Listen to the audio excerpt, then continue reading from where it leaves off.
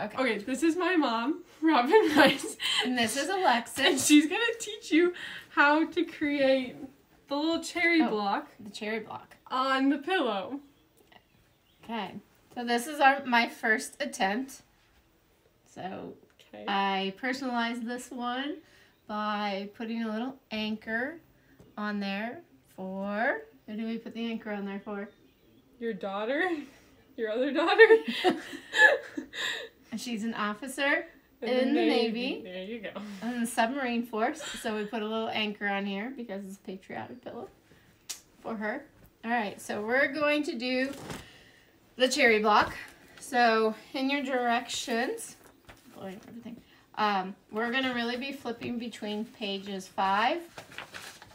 And the cherry block is on page 18 and 19 in your manual here. We are going to be doing the block by block quilting, which means you are individually making each block, and then the batting will not be in the seam allowance, and then you can sew the pieces, the blocks together. Okay, so each one is individually made, and then the 1/4 inch does not have the batting in it, and then which makes it less bulky to sew the seams together. So Alexis is going to help us out here, and so with this page, on page 7, you'll see that our background for the cherry block is this gray stripe here, and it says to cut it in a 6.5 by 6.5, which I've already done. Alexis is going to go, we're going to take Kimberbell fusible backing, which I've cut to 6.5, and she's going to iron that on the wrong side of the fabric. Don't make it on the right side.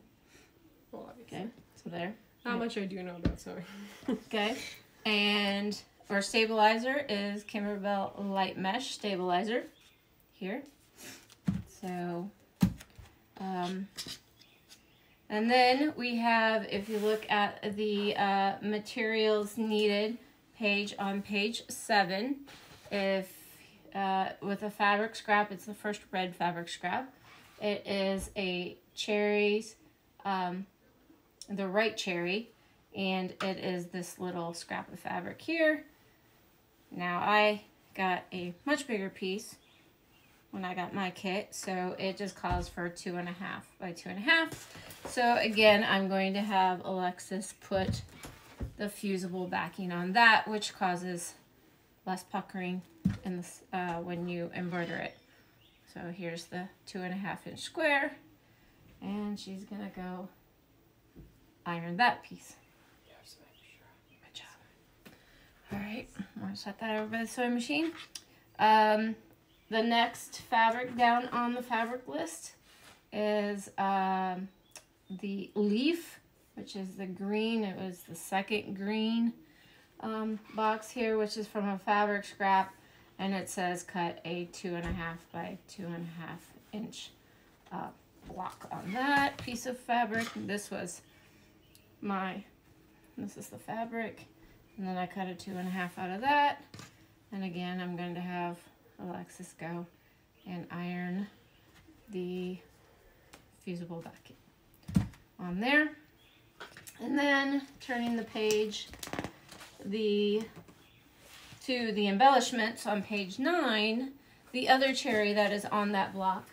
Hold on.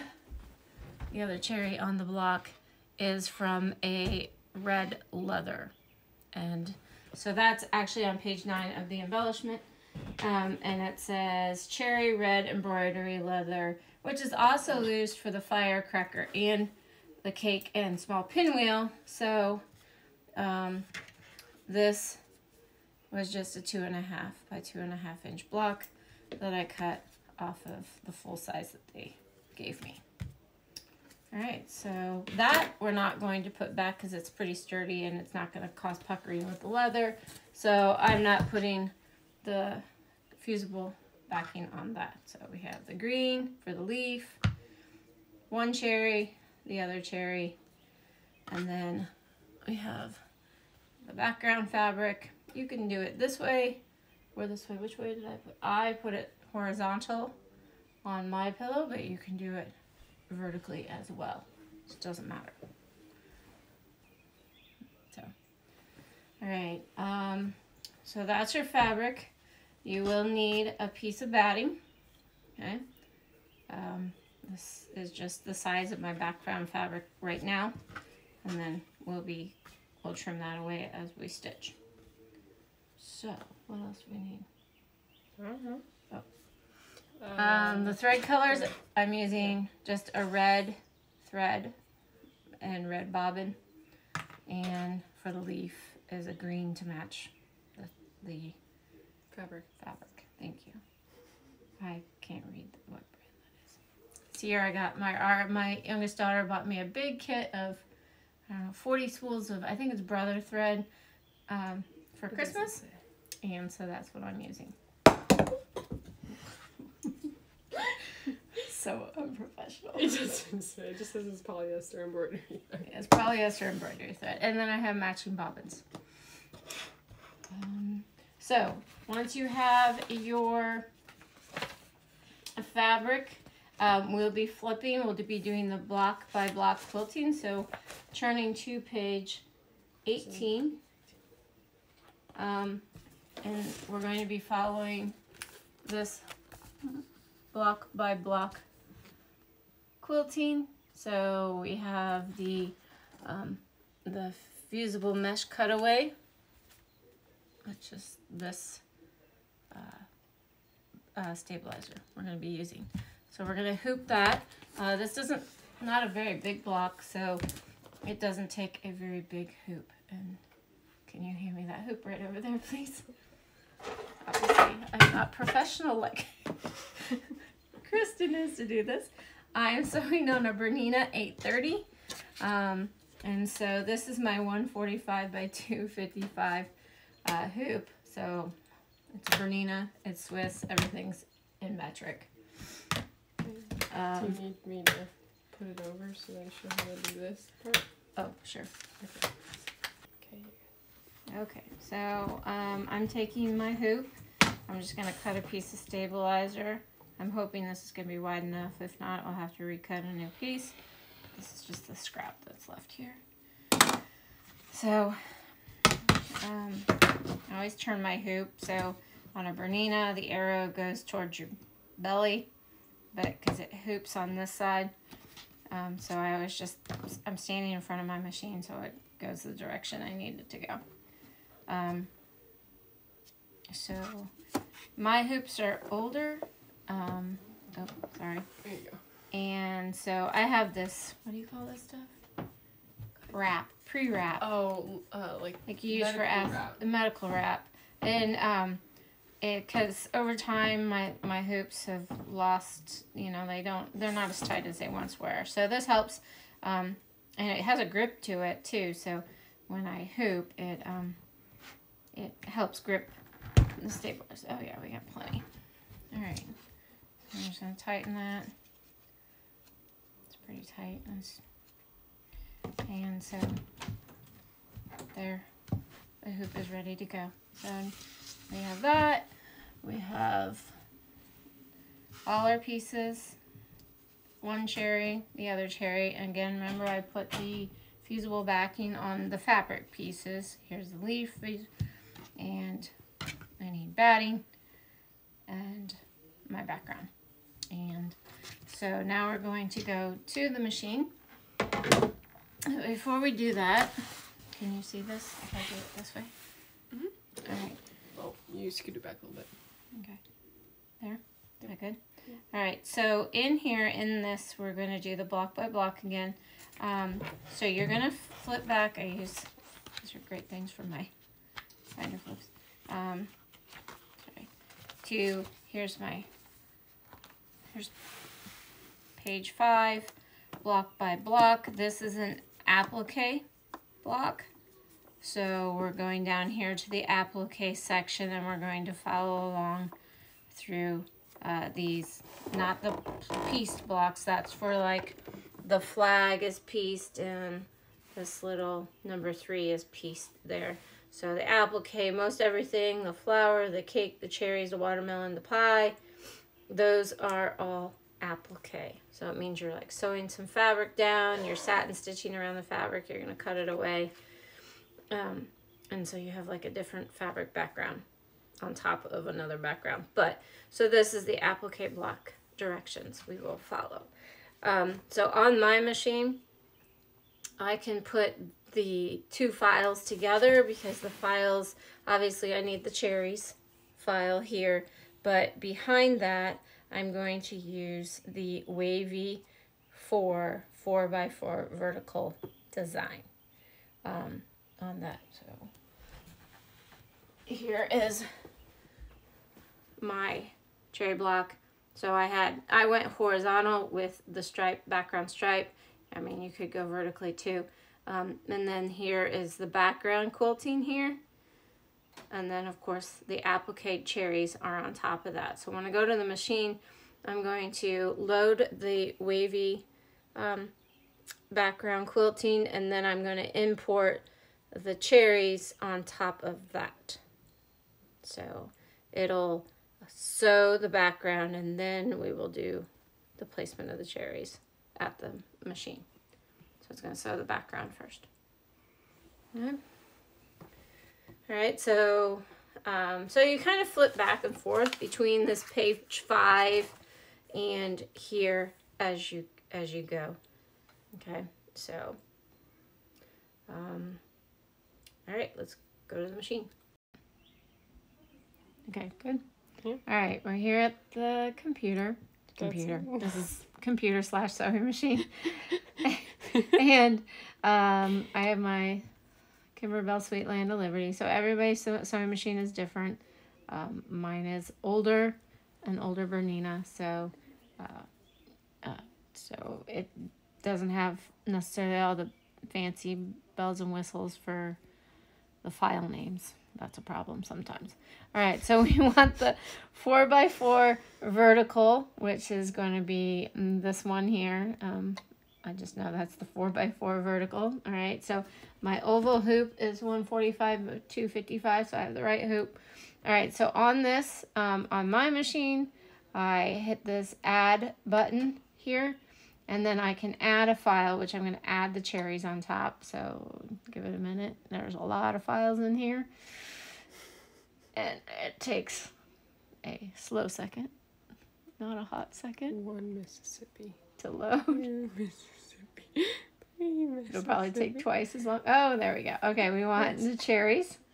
So we're going to add those, and it should be good. So I can see here that there is the wavy. You can almost see it through the grid lines. I guess I can turn the grid lines off. So can you see the wavy background design, and then the cherries on top of that. All right, so we're going to hit OK. It wants the hoop. We're going to put my hoop on, which has the stabilizer in it.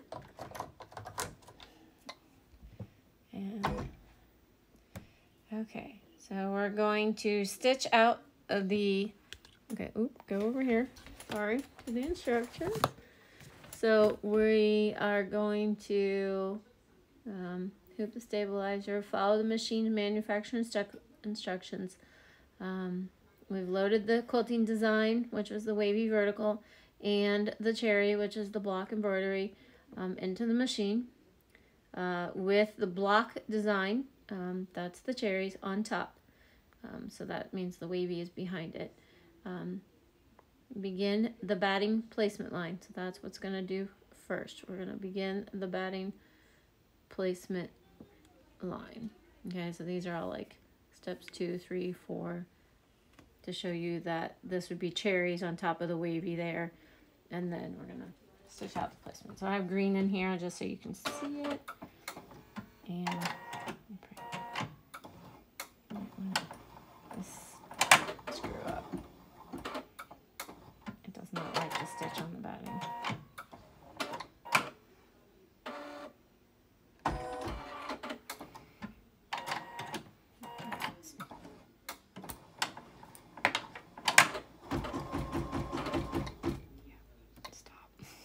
It's okay. Well, it turns out Mom's machine does not like to sew directly on the stabilizer. So, You're right. It's camera shy. It doesn't want to be on camera. So, we've gotten most of the, what do you call this? The batting placement line. There we go. You can pretty much figure out where the batting placement is going to go. And so we're just going to move on to the next step. What is it, step 2? Step 6. No? We're moving on to step Place 6? the project batting completely covering the placement line. Show where the placement line is. Go ahead and show that. Step 6. We're moving on to step 6. And yeah, we've got that much, which is impressive for this girl, so... She just does not like batting or sewing through interfaces. So notice that the batting piece is quite bigger than the box, the incomplete box, square that's there. Yes, I am a geometry teacher. What is that? It's a square. It is also a rectangle. But... Okay. Oh, we have to rethread. Okay, sorry. If you want to learn how to rethread a machine, here you go. Yeah. I'm sure everybody's machines are newer.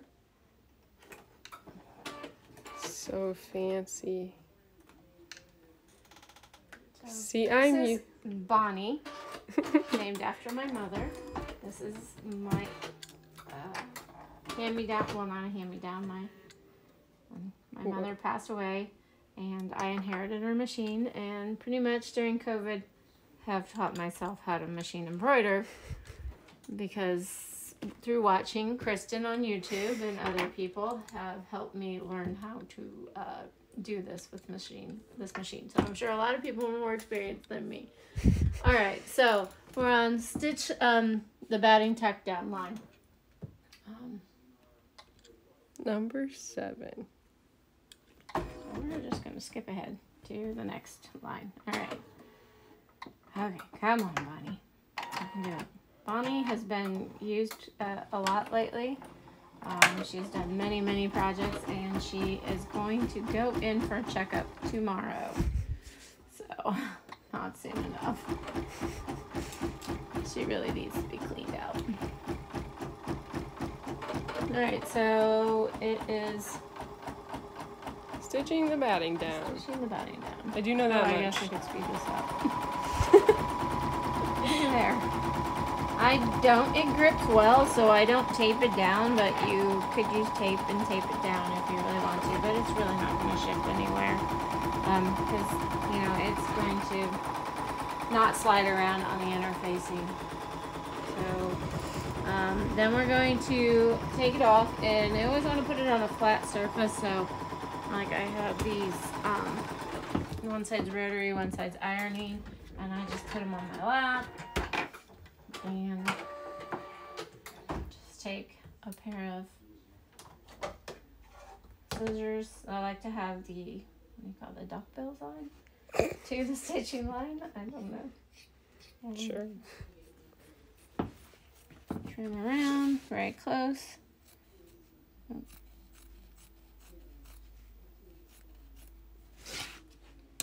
To the stitch line.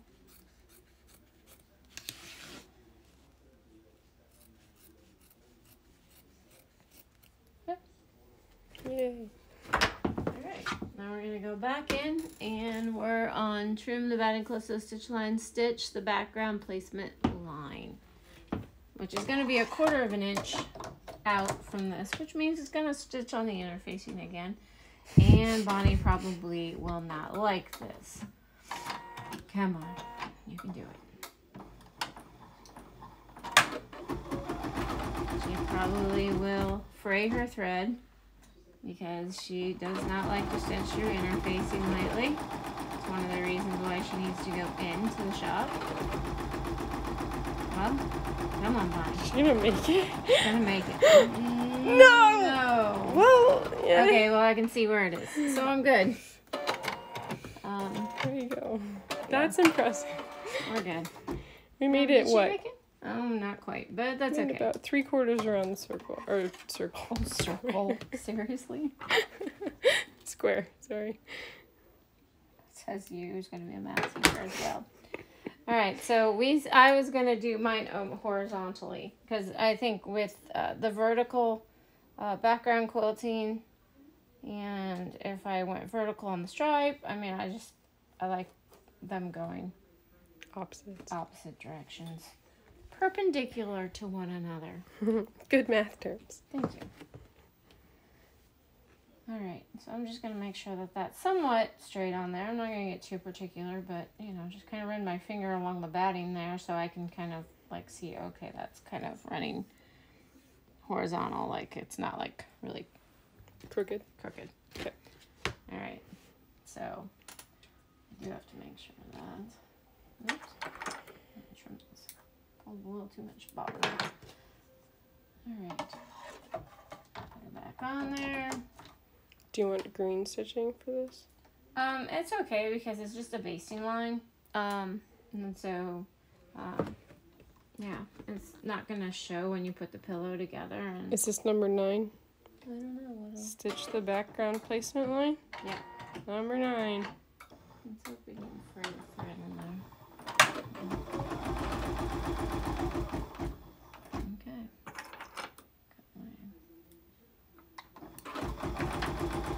So again, it sticks pretty well, so I don't see a need to tape it down, but you can always use paper tape and tape it down if you wanted, if you were afraid it was going to shift. But all right, so so place the background fabric right side up, completely covering your placement. Stitch the background fabric basting stitch. This is not a cut line. Now it's, see how on the screen it's now gone to the background. And so whatever color you want to, I am not going to stitch the background. I think you should do green. Oh. Really? Yeah, do green. No. Let's see what it looks like. No. Well, what did you have on the actual pillow? It's white. Or you could do a light, I might do a light gray. I think you should do green. No. I'm going to do this light gray. You know, for being so much alike, we don't agree on everything. I think green would have been cool. It's a patriotic pillow. Okay, but green matches the leaves and the stem. You can choose to do whatever color your little heart desires. Purple!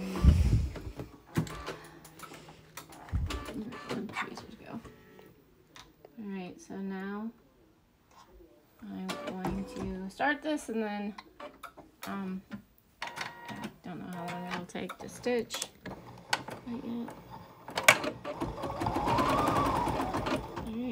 so it looks like so it's going to take 2 minutes, so we will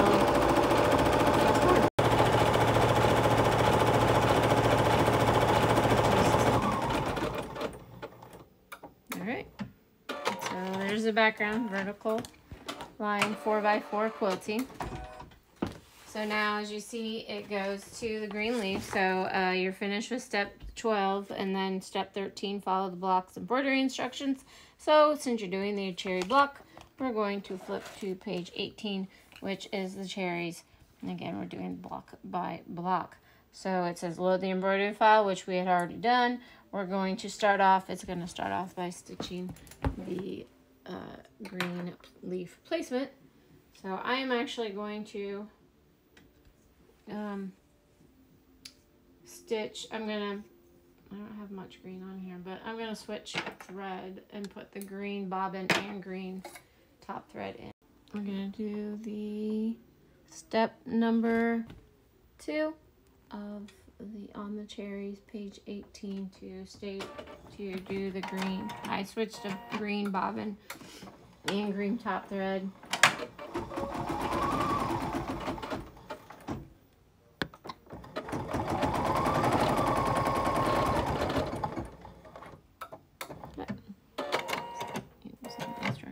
Alright, step 3, place the leaf fabric right side up. Okay, remember we put the backing on here, the fusible backing, to give it more stability. Turn it whichever way you want on the leaf. I guess I'm going to just go diagonal here. I don't tape much down because it doesn't do much shifting, so...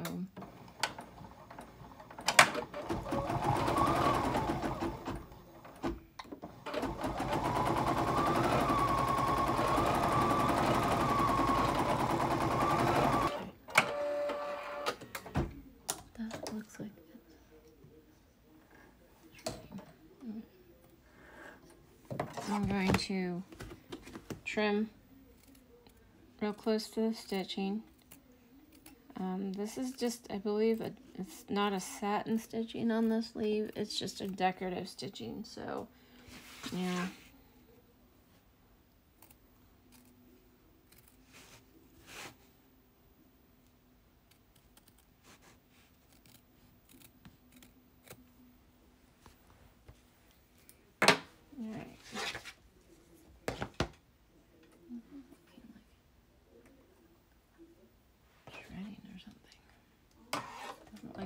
I'm telling you. Okay. She likes her door off. She does like her door off. She does not like to keep her door on. I don't know why. She likes to act up more when her door is on. So, for video purposes, I put it on. I think I can take it back off again. She just likes to be exposed. That's why.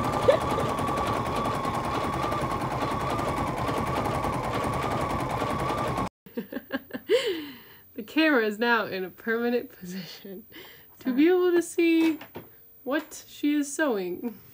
All right, Quilting. Are on step number 7. We finished the leaf detail. It's on step 7. We've switched. Alexis is signing out and going to bed. We switched to a red bobbin and a red top thread because we're going to start stitching the cherry. This is the cherry placement line. You don't need to have red for placement lines, but it's just easier, less thread change. Love you. Oh. Love you too. Love you too.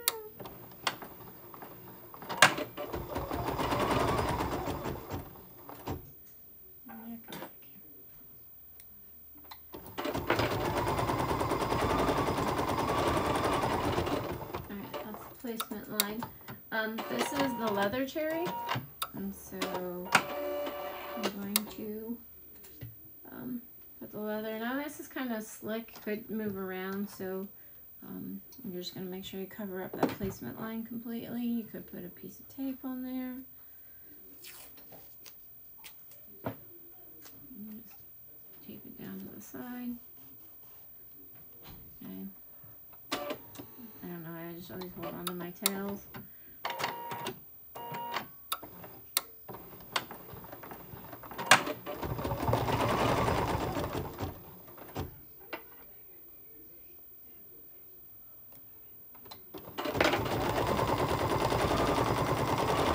now it's doing step 9 to stitch the left cherry tack down the line. Then we're going to trim the leather close to the line on 10. So I'm going to take it off here and trim.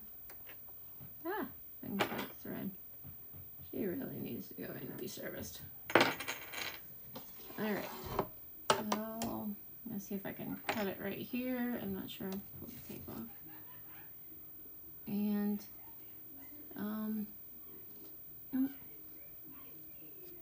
you're going to trim close. If you keep the scissors like kind of like this, tilted to the outside of the cherry, not to the inside of the cherry as you cut, because the cherry has a white background.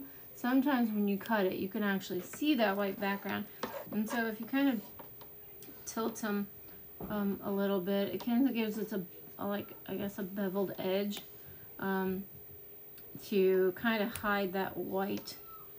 Sometimes it doesn't work so great, especially if you're working in small areas. Yeah. Sorry. I'm trying to do this and kind of keep it on the camera.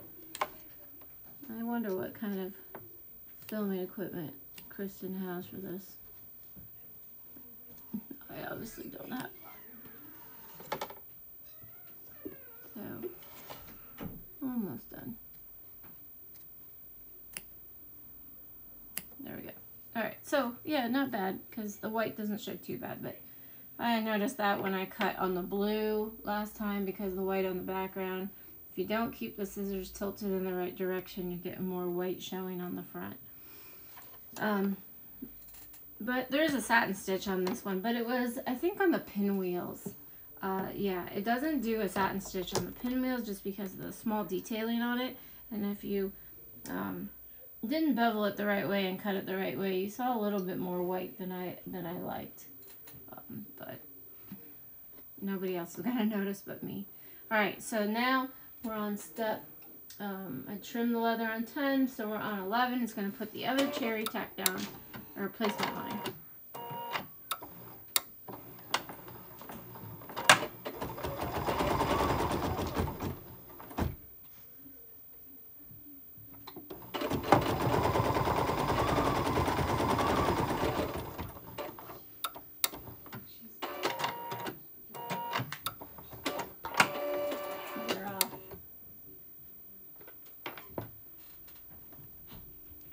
Step 12. Put the other cherry fabric down. Talk louder. Alright. We're on step 12 to place the right cherry fabric right side up. And so we're going to sew the tack down stitch for this one. I don't know. I just don't take a lot sometimes, and I don't think it's really going to shift.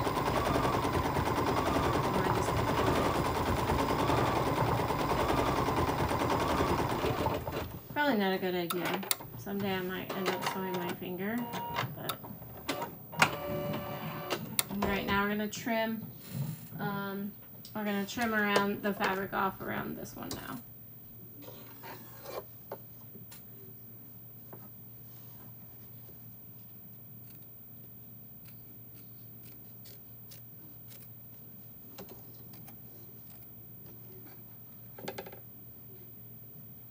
Awkward. Normally I put this in my lap, trying to keep it on camera.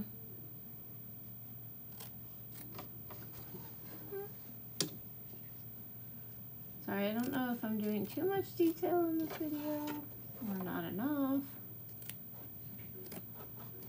Alright, there we go. Looks pretty good. Sometimes if you don't get it close enough, you can go back and you have a smaller pair of scissors somewhere.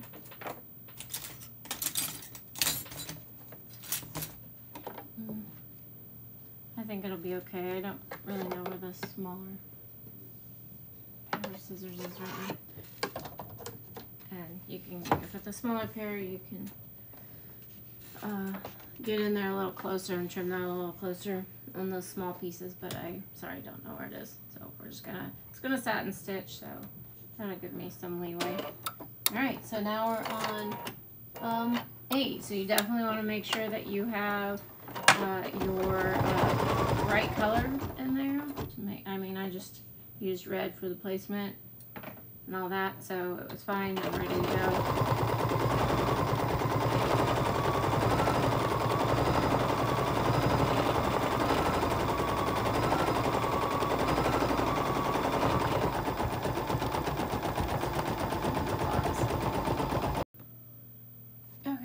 So the satin stitching finished. That was, again, step number 15 on page 19.